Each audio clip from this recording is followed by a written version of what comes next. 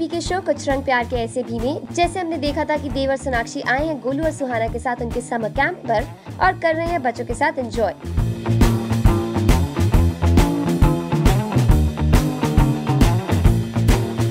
लेकिन इस एंजॉयमेंट के बीच देव को लग जाएगी चोट, जिस वजह से देव के पैर करने लगेगा ब्लीड। लेकिन फिर भी देव करेंगे हर्डल्स एक्टिविटी में पार्टिसिपेट सिर्फ और सिर्फ अपनी बेटी सुहाना के लिए।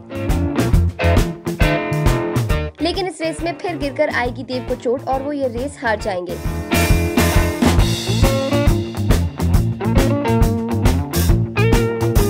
जिसके बाद सुहाना देव को पास आएगी और दोनों आपस में कुछ बातें शेयर करेंगे।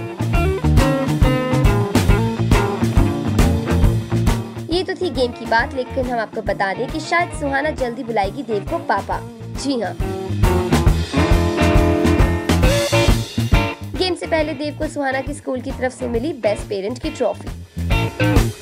भाई अब स्कूल ने तो बेस्ट पेरेंट मान लिया है, अब देव को इंतजार है कि आखिर कब सुहाना भी उन्हें बेस्ट पापा मान ले।